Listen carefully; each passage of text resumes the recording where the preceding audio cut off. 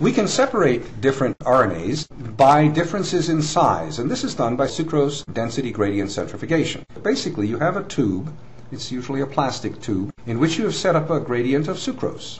Sucrose is highly soluble in water. You can make a sucrose solution that is 20% or even 40% sucrose. That means, for 40%, means you can take 40 grams of sucrose and dissolve it in 100 milliliters of water. That's a very concentrated sucrose solution. And you can make a gradient in which the bottom of the tube has high concentrations of sucrose, and then gradually, as you look at the further and further to the top of the tube, there's less and less sucrose concentration. Under centrifugal force in an ultracentrifuge, what will happen is a bunch of molecules like this RNA sample here layered on top will move through this gradient and experience increasing resistance to moving towards the bottom of the tube as it encounters sucrose of higher concentration.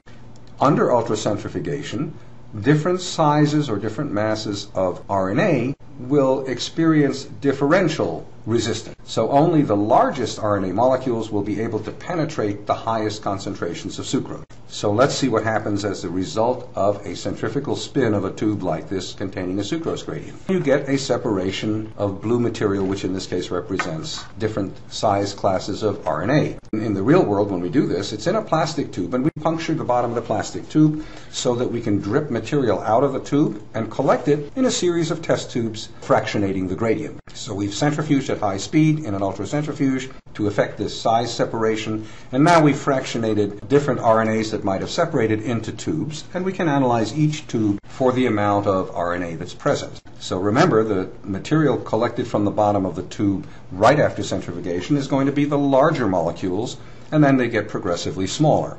So now we can take the information about how much RNA is in each tube and plot this on a graph. And what you see here is the plot of a fractionation of total cellular RNA. Well, the top one is bacteria and the bottom one is eukaryotic RNA. And what you see, if you measure the amount of RNA in every tube, is that there are three different size classes of RNA in bacteria and eukaryotes.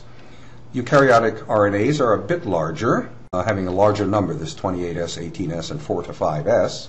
Whereas bacteria have RNAs the size of 23S, 16S, and 4 to 5S. The S stands for Svedborg, who developed the procedure of ultracentrifugation to do this kind of thing. The numbers are a calculation based on the radius of the centrifuge rotor and the position of material in the gradient, so you don't have to know all that. But basically, each band that you saw in the centrifuge tube can be shown to have a certain mass, which is related to this Svedborg unit. So we have 23S, 16S, and 4 to 5S bacterial RNA, and 28, 18, and 4 to 5S eukaryotic RNA. This is RNA extracted from whole cells, without regard to where the RNA might have come from. Okay, so those peaks then represent the blue bands on a gradient. So what kinds of RNAs are these?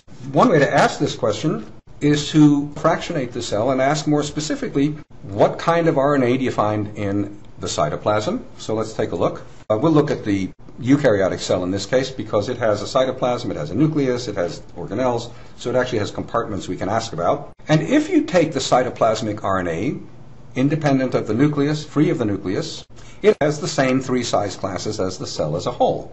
What that means is the cytoplasm contains largely these three size classes of RNA. Now, if you remember, ribosomes are made up of proteins and RNAs, and so if we extract ribosomes first and then extract the RNA that was in the ribosomes, in other words, disrupt the ribosomes, throw away the proteins, and have only the RNA, if you run that RNA on a sucrose gradient, you get the same three size classes, 28S, 18S, and 4 to 5S for eukaryotes. But if you do this with bacteria, you take whole bacterial cell RNA, which is in effect the same thing as cytoplasmic bacterial RNA. You see the 23S and the 16S and the 4 to 5S that we saw in the last slide. If you now take ribosomes and fractionate those ribosomes and do the same analysis, once again you see the same three different size classes for bacteria, 23S, 16S, 4 to 5S. So what do you conclude from the study? Whether it's eukaryotes or prokaryotes, most of the RNA in a cell is ribosomal RNA. 90% of cellular RNA is this ribosomal RNA, the RNA that forms a part of this structure, which of course you know is the protein-making machine of the cell.